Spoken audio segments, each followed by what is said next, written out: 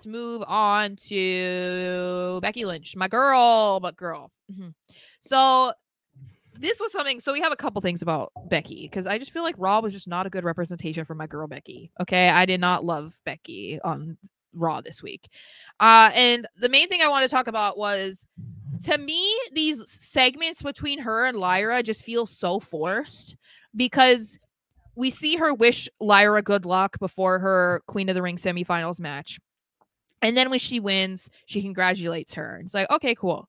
But all of this just feels so forced and awkward. And it's like they're only pairing them together because they're Irish. Like, that's what it feels like to me, which is such a Triple H thing. But it's like, oh yeah, Lyra's Irish and so is Becky. Like, let's let them be together and be like, oh yeah, she's her mentor. I just don't, I'm not in love with it. And it just doesn't feel, I don't know, it doesn't feel necessary to me. I don't think that we need Becky to like give her stamp of approval to Lyra on Raw.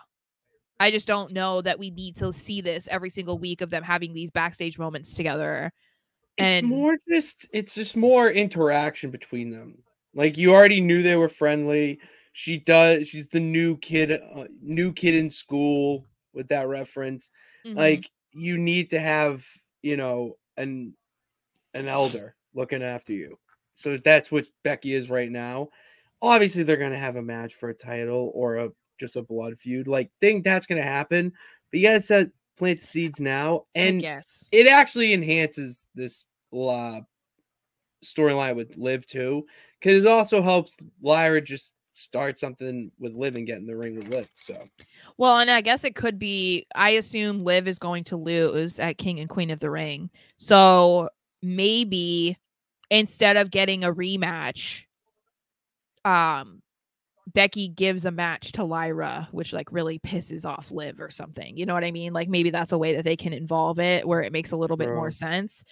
But yeah, I think eventually, maybe, to me, it feels like Lyra would be the one to turn heel on Becky. I feel like we're getting to a point where Becky might be unchangeable.